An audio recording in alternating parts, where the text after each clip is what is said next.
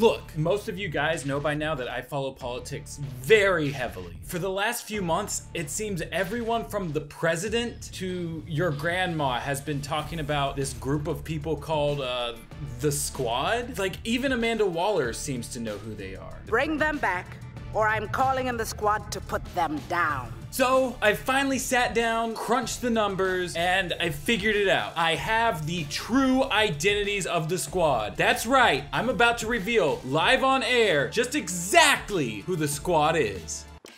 Carmelone, codename Pulverizer. Point Man. Center Force. Spin Drive. We're the Hoop Squad.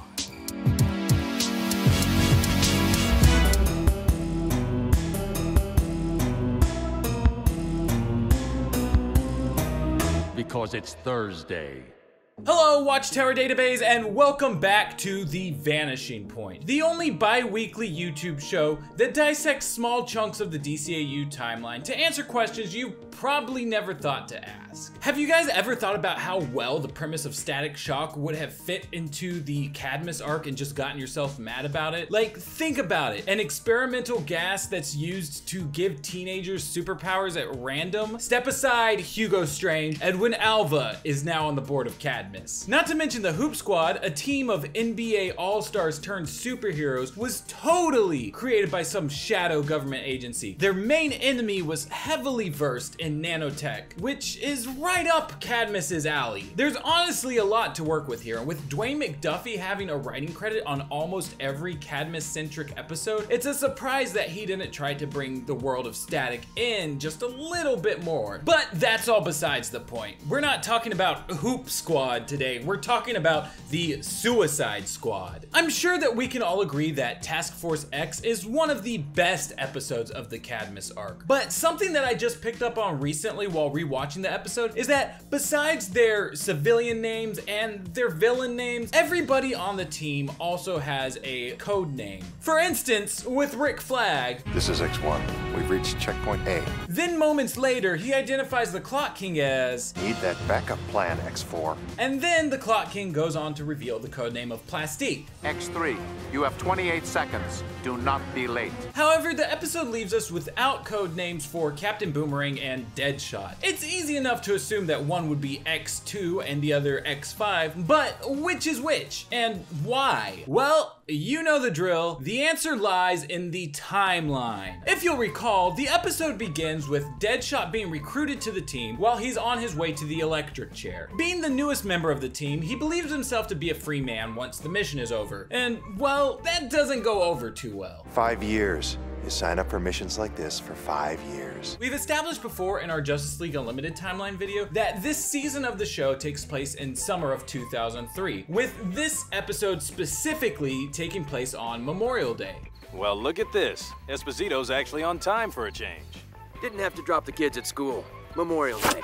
So, with every Task Force X member being forced to serve for 5 years, this places Deadshot on the team until Memorial Day of 2008. While this is the only episode that we see the Squad all together, that bit about the 5 years is repeated by another member of the team later on. During Flash and Substance, an episode from the next season, which is set in spring of 2004, we get this little back and forth between the Flash's rogues. We heard you were out early. Time off for good behavior, you might say. I cut me a good deal. Got my sentence down to 5 years. And now they tell me I'm reformed. Without the context of Task Force X, it might be easy to miss that Boomerang's good behavior comment is in regards to signing on with the team and doing missions with them for 5 years. Which is kind of weird to think about to me. Like, Batman's villains are just in and out of jail like a revolving door, but Boomerang did something so bad that he thinks that joining Task Force X is worth the commuted sentence? What did he even do? Reformed? The man who robbed an entire fleet of armored cars in 1 month? Now that was a crime. Sounds like Gotham's justice system might need just a little bit of reform. But with all signs pointing to this having been a reference to Boomerang's time with Task Force X, this would mean that he joined the team in spring of 1999, way back during the Superman the Animated Series New Batman Adventures part of the timeline. And of course, this checks out with what we already know about Cadmus. As confirmed by General Hardcastle in Fearful Symmetry, Volcana, who first debuted in Superman the Animated Series Where There's Smoke, was also a part of Cadmus. And then returning to the only top 10 video we've ever done on this channel, the number 3 best bath of the DCAU gives us this information. Amanda Waller. Born in East St. Louis, Rhodes Scholar, PhD in political science, served in intelligence under 3 administrations. Disappeared from public life 4 years ago. You know, maybe we should do a couple more top 10 videos. Top 10 living rooms, top 10 newspaper headlines, top 10 critters. That's a good one. James, write it down. We're doing top 10 critters. Doomsday Sanction, the episode that clip was from, is another episode that takes place in 2003. So Amanda Waller's dropping out of public life 4 years ago lines up exactly with Captain Boomerang's recruitment to Task Force X. Yeah, so we all knew that Captain Boomerang was a member of the squad before Deadshot was. I mean, he was already there in the room when Deadshot showed up. So obviously, Boomerang is X2 and Deadshot is X5, right? Well, if that's what you're thinking, you're on the right track. But how can we be sure that the other members of the team joined in numerical order? With an info dump.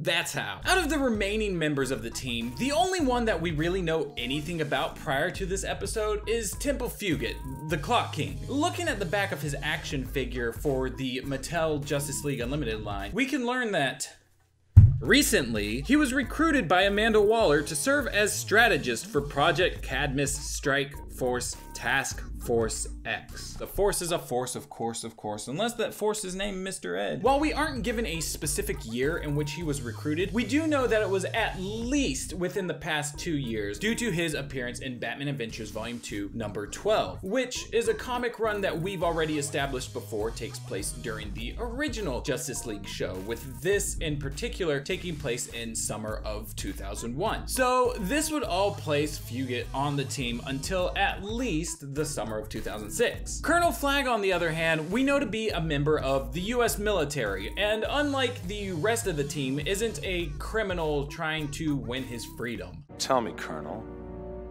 what's Waller got on you? Not a thing.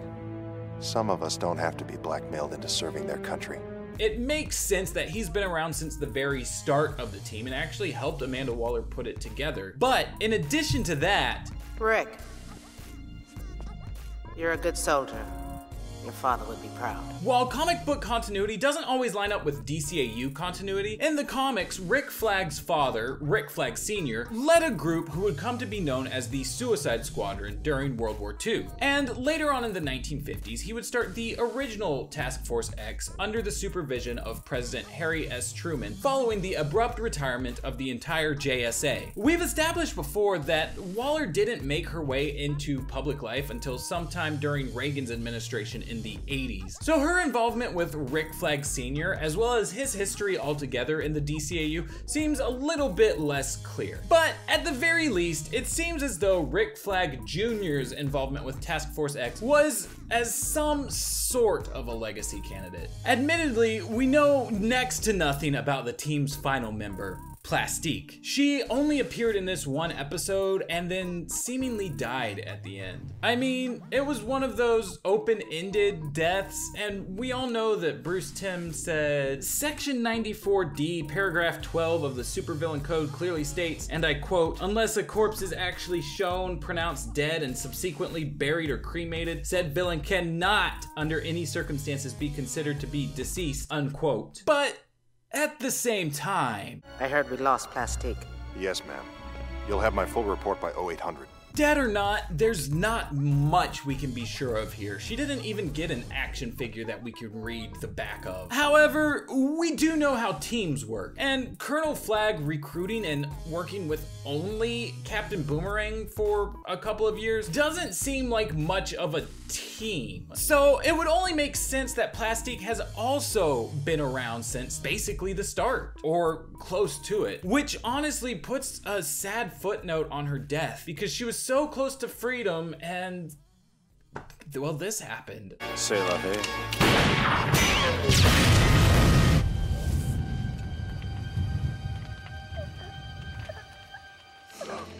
Oh look, she got to die right next to her comics continuity husband. How sweet. Plastique, always in our hearts, but never on our shelves because they won't give us a goddamn action figure. Hashtag justice for Plastique. So yes, Deadshot is very likely X5, and Captain Boomerang is very likely X2 X-Men United. The thing that I'm curious about though, and not too sure if there is an answer for, is with Boomerang and Plastique now being off the team, do the numbers change at all? Like, does Clock King go from being, what, X3 down to X2? Deadshot from X5 down to X3? That's not where the history of Task Force X ends though. As we've pointed out before in our What Really Happened When the Joker Died episode, the team did eventually end up getting a new recruit in Harley Quinn, who was likely a part of the team until around 2009, which all timeline clues currently point to affecting her appearance in Return of the Joker. But for more on that, you can click and watch this video up here. Also in the comic that hinted towards Harley's future spot on the team, we were given confirmation that Killer Croc is now a part of Task Force X as of fall of 2003, with Deadshot, Captain Boomerang, and Rick Flag all still being members of the team, and Clock King being strangely missing for some reason. It's possible that Killer Croc had been recruited after the events of Task Force X as a replacement for Plastique, but we were never given anybody's code names in this comic, so who's to say? Maybe he's X0. Now that I have all of that laid out for you, my question of the day is, which DCAU character that didn't get an action figure do you think should have? Obviously, Plastique is up in the running, but I would also be interested in some Static Shock or Zeta figures. I think being specific, Ebon would probably be my top choice, but I'd love to hear what you guys have to say. So as always, leave your thoughts down under in the Australia box. Before I go, I want to be sure to thank all of these lovely people who have helped support us on Patreon this month. If your name's not on the list and you want to get it on there, you can head over to patreon.com/DCAU Watchtower and we'll get it on the next one for a pledge of as low as $1. But while you're over there, you can check out other tiers to see the other goodies that we offer, including live stream hangouts, custom artwork, merch, and more. But speaking of merch, if you want to grab a shirt but don't want to become a monthly patron, you can always go to our Teespring store and grab one for a one-time buy. The link's down there in the description. You can click on it. It's the one that says teespring.com/something or other. I've never bothered to learn the link. All this being said, I've been Matty Washburn. This has been The Vanishing Point, and we will continue to stay those things so long as you continue to stay you. I will see you in 2 weeks, unless you're not subscribed, and then you're not gonna see me until YouTube's algorithm pushes me back into your recommended feed. But if you would like to see me in 2 weeks, then you can hit the subscribe button, you can hit the little bell notification, you can bop it, twist it, you know, all of those things. Whether you're subscribed or not though, I'm glad you guys are here. Love you very much, and I'll see y'all in the next one. Bye.